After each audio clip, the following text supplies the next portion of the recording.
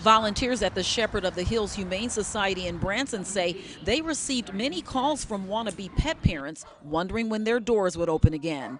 We need people to know that we're here and we're open again and we've got animals. The dogs and cats are coming in fast. Ronnie Haston volunteers and does public relations for the shelter. She says they are facing some challenges.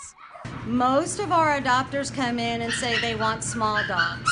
And this leaves the big guys wondering when their adoption day is coming, particularly a Rhodesian Ridgeback mix named King Cooper, who's been with the shelter for 4 months. He was labeled aggressive after a small dog suddenly attacked him and was killed in the fight.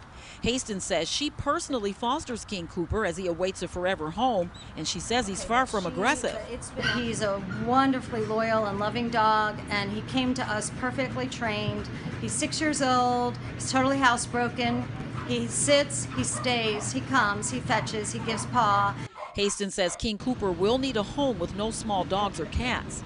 In Branson, Crystal Blair, Ozarks First.